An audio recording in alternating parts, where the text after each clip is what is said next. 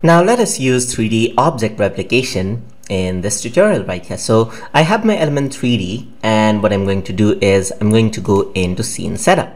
So now we have to select two models, one to be used as a replicator shape and one as a particle shape. So I'm going to go over here into my starter pack, and let's say I want to use this shape right here, the light bulb, as the particle. So I'm going to leave that as it is.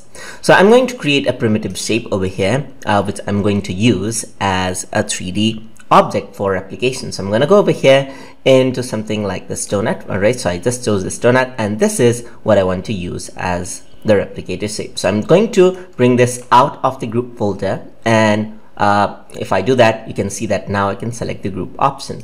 Leave the group to group one itself, but go on to the right hand side over here. You can see that there's this little icon, and once you click on this, you can see that now the icon changes and now it converts into an replicator shape.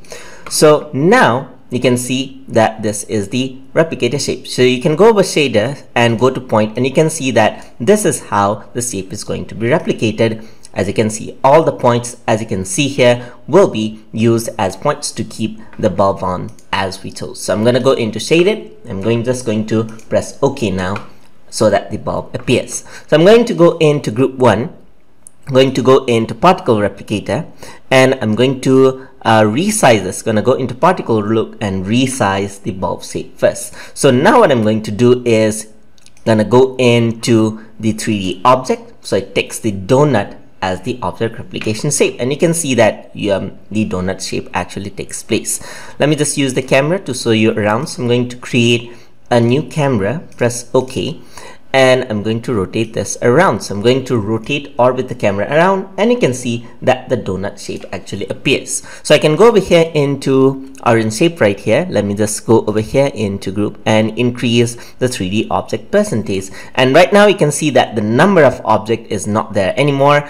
The percentage actually comes up. That is, it calculates the number of points and allows you to select the percentage of how many points you want to use. If I were to say 100%, you can see that everything is being selected right off the bat. So I can go over here and rotate it around, and you can see that the donut shape actually takes place. You can now go over here, change the particle size over here, and you can see that now all of the points are being used as a reference. I can go over here into the camera, rotate it around, and particle shape is being used.